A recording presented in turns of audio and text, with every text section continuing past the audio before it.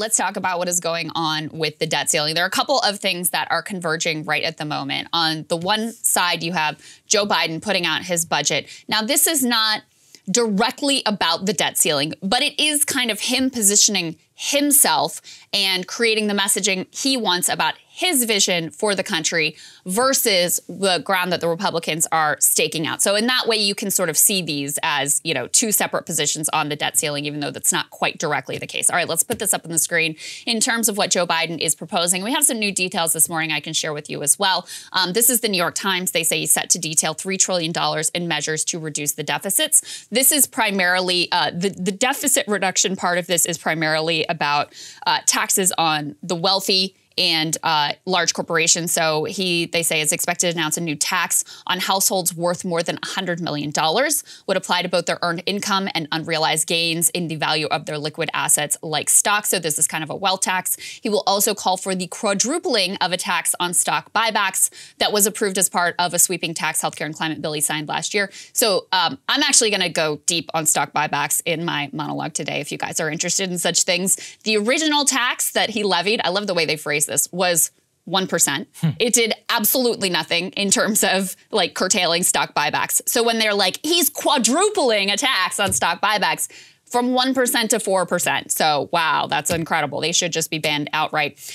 Moving on, they also said that it will increase an expansion of an investment tax on high earners, which would be directed to the Medicare trust fund. They say that plus the proposed savings from additional Medicare negotiations on prescription drugs would reduce deficits by about $900 billion on net.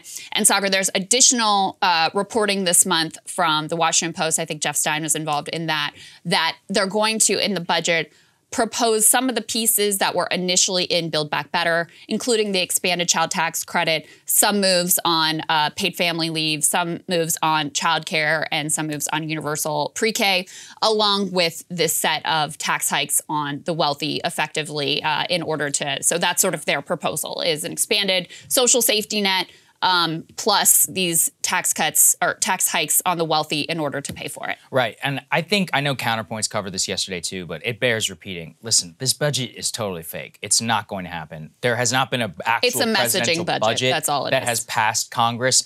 I want to say since 2009, maybe 2007, the last time that the president delivered a budget. They held hearings on the budget and then they passed it in full. Our budgeting system is a gigantic mess. Basically been dead since the days of Obama. So I think people should understand. Absolutely. This is basically a campaign document. That's exactly right. It's a messaging document. He's staking out his position, which is hike taxes on the rich, expand the social safety net. The Republican position heading into the debt ceiling showdown is quite different. Let's go ahead and put this up on the screen. So this is also the New York Times. They say House GOP prepares to slash federal programs in coming budget showdown. With Social Security and Medicare off the table, conservatives are focusing on a wide range of smaller programs as they clash with Biden and Democrats' LOOMS. So they have taken off the table after initially sort of like some of them were flirting with it, but they have now taken off the table Social Security and Medicare. I think Trump was probably very influential on that, as well as honestly Biden in the State of the Union, who when they all freaked out, oh, of course we don't cut Social Security and Medicare, even though we've been trying to do that for decades and decades and decades, they kind of backed themselves into a corner on that one. So those have been put off the table. And they also don't want to really cut the defense budget other than some like minor line item for a like diversity initiative, which basically amounts to next to nothing in terms of the actual amount of money you would save. So since they put those big pieces on the table, off the table, that means that they have to deeply slash basically everything else. What they are talking about here in this article in particular, they say it includes a 45% cut to foreign aid, adding work requirements for food stamp and Medicaid beneficiaries, 43% cut to housing programs, including phasing out Section 8 altogether, cutting the FBI's counterintelligence budget by nearly half. I think I could probably get behind that piece of it. And eliminating Obamacare expansions to Medicaid to save tens of billions of dollars. Nearly 40 states have accepted that Medicaid expansion under the Affordable Care Act.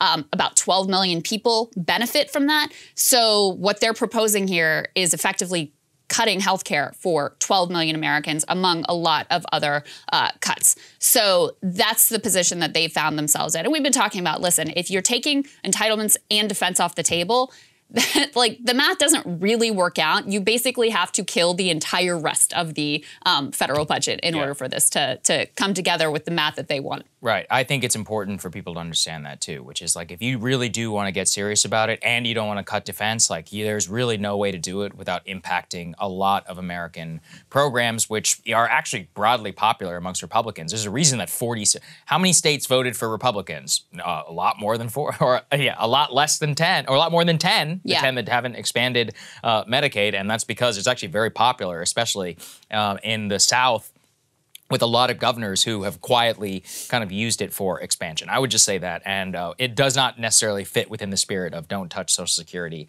and Medicare, because Medicaid is also used increasingly also by a lot of Republican voters. So that's one that I would note. And it's popular, too, by the way. Very popular. Yeah. I mean, look, healthcare is popular. I don't know why it's exactly difficult for people to get their minds around that. Broadly, in terms of the budget, too, even with the GOP one, it's the same thing. It's a messaging campaign document. It doesn't mean anything. Like, much of this is not going to happen. I increasingly, looking at these two documents, I'm curious what you think. I think we're just going right back to sequestration. There is no, for people who don't know what sequestration is, it basically is off-the-board percentage cuts against, it's like a haircut across the federal government, including with the defense budget. And it's one of the ways that they were able to square it during the Obama years. And it's because there was no agreement on anything. All they could agree to fund the government was basically haircutting all of federal spending. And when you do that, it broadly impacts all programs across the board. So I don't see a way that we get through all of this without just going right back towards that. And by the way, sequestration was very unpopular. People in the military hated it. People in domestic programs hated it. Republicans hated it. Democrats hated it. And that's part of the reason why it was the only compromise. I don't know. I genuinely don't know how it gets resolved. And the deadline is, I mean, it's this summer, so this is not far away. And the Republican caucus, obviously in the House, they have a very small majority. So it's not just getting agreement with the Democrats who, you know, are disgusted with the idea of taking the country's economy hostage to force any spending cuts through. So that's the big barrier. But even within their own caucus, this is an initial sort of like high level plan. But when you actually get to the nitty gritty and people start realizing like, oh, this is going to hurt this project in my district, this is going to hurt this program in my district, my constituents are going to be furious if they lose their health care and they start blaming me, that becomes very dicey as well. And then you have some hardliners in the Republican caucus who are like, I'm not voting for a debt ceiling increase, period. Period, end of story. I don't care how many, I'm just not doing it, period. So I genuinely do not know how this is going to be resolved. And that's why we're continuing to focus on it, because it's this thing that's sort of hanging out there as a real threat to the economy and major political like blow up in the near future. And there is no clear resolution in sight. No, there isn't a clear resolution. That's an important point for everybody to understand too, which is that we could very certainly get to some sort of debt breach. One of the reasons why I don't think it will matter is that, just think about it. You know, eventually what would happen is, and also McCarthy shot himself in the foot with the motion to vacate.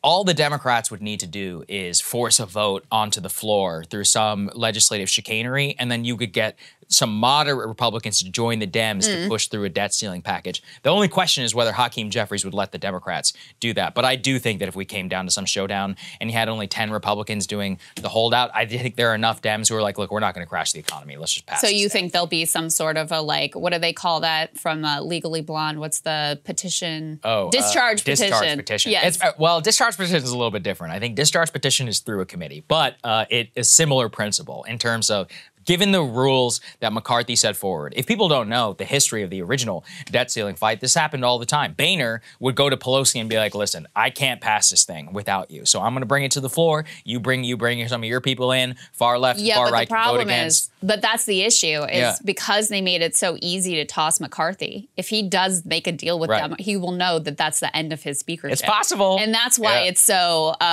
that's why the positions are so hardened, and it's so difficult to see the way that they get out of this. The Republicans are clearly going to, they're either really actually serious and comfortable with breaching the debt ceiling and whatever fallout may occur from that, or they're going to great lengths to bluff in that regard. Let's go ahead and put this last piece up on the screen, because they have taken what they describe as an early step on preparing for federal default. And basically what they're doing here is something called debt prioritization, where they're taking all of the however many millions of payments that the federal government puts out, and they're trying to say, all right, well, we'll keep paying these ones if we breach the debt ceiling, but not those ones. And they're trying to come up with, like, what does that whole process look like ultimately? Because they want to either signal, like, we're serious, we're not worried about going, breaching the debt ceiling, we've got a plan in place, or because they want to bluff and want to, like, convince everybody that they're actually serious and try to force cuts that way. Well, it's one of those where this is a big fight. One of the things that in the previous era they realized is that if you give the executive the authority because they have incoming revenue, they could distribute it the way that they would want to. This would be a way for Congress to Bigfoot the Treasury Department and say, no, if we go into default, you're going to spend money exactly the way that we want to. We won't let you support social programs. You have to only do, like, debt payoffs or whatever, which actually be a giveaway to Wall Street, which is funny. Yeah, but huge giveaway to Wall Street. I mean, it would, if they go forward with it, it would be a huge political, it would be a disaster for the economy and no one should cheer for it. It would be a political gift to Democrats because they can say, oh, you're paying off the, like, wealthy bondholders, but you're letting kids go hungry and, like, stripping people's health care.